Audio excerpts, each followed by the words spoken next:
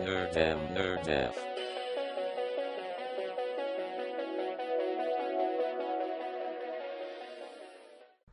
Hi guys, it's Nerdem here, and today I have a Five Nights at Freddy's theory video. I have never done one of these, but I've been watching the Five Nights at Freddy's 4 trailer quite a few times now, and I think I've figured out something pretty interesting. There's a particular part of the trailer that I'm talking about, so let's get to it really quickly here. Oh yes, this is the part. So, as we all know, this is Springtrap. And you see it's in the hallway, and everybody's been wondering what the X is, and I believe I understand now. So, as we all know, when you look at him, he's just back in his chair, and there's the counter on the top right.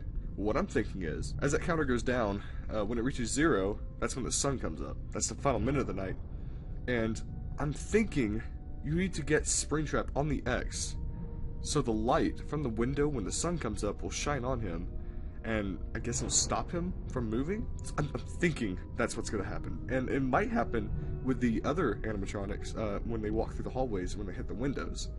So, you know, it's a good theory. And I haven't read anything about this. Like, I just now thought it up and I wanted to make a video about it. So, if you like this theory, please subscribe. If you want to see more, please tell me in the comments below. Like the video, share it if you want to, and thank you for watching.